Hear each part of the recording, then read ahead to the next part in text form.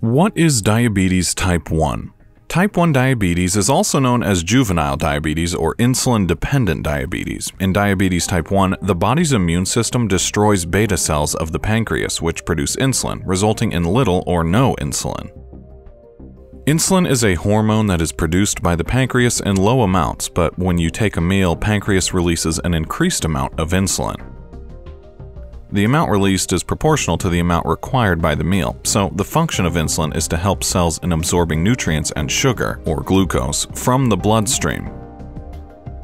Cells use these nutrients as energy to perform various tasks. In type 1 diabetes, there is a problem with insulin production due to which the glucose stays in the bloodstream, damaging the vessels.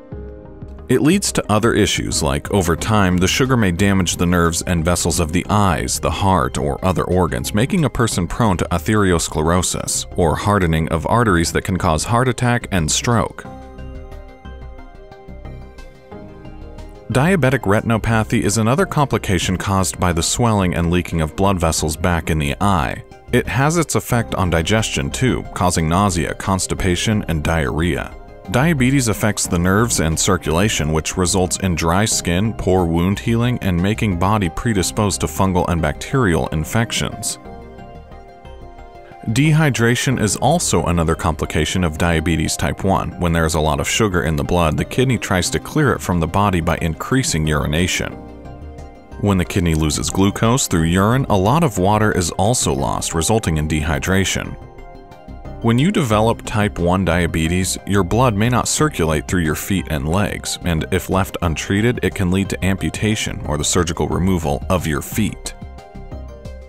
Studies show that diabetes type 1 is genetic. As diabetes type 1 is an autoimmune disorder, other causes include environmental toxins, which can trigger it. When there is some toxin or pathogen in the environment, it can cause the immune system to mistakenly kill beta cells of the pancreas to the level that cells produce little or no insulin.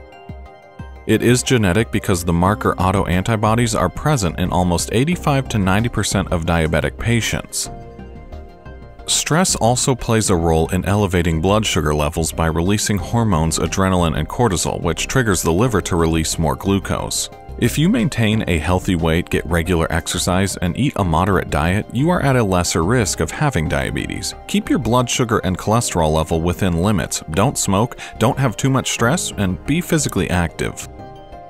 The symptoms include dry mouth, nausea, vomiting, abdominal pain, frequent urination, dehydration, weight loss, extreme hunger, etc. These symptoms are minute but can lead to severe complications. Diabetes type 1 is a chronic disease with no cure, but there are treatments to manage and control your blood sugar levels. Patients with diabetes type 1 tend to have insulin injections to control glucose within levels like short-acting insulin just before your meal.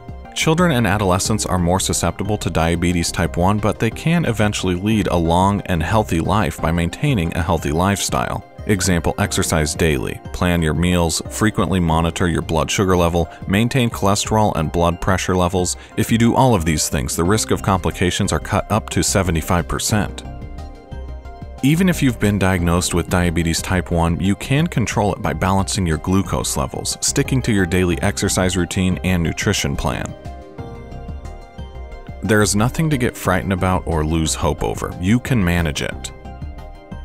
We hope that you are learning something new every day from our videos. If you'd like to know about a specific topic, inbox us, email us, or comment down below.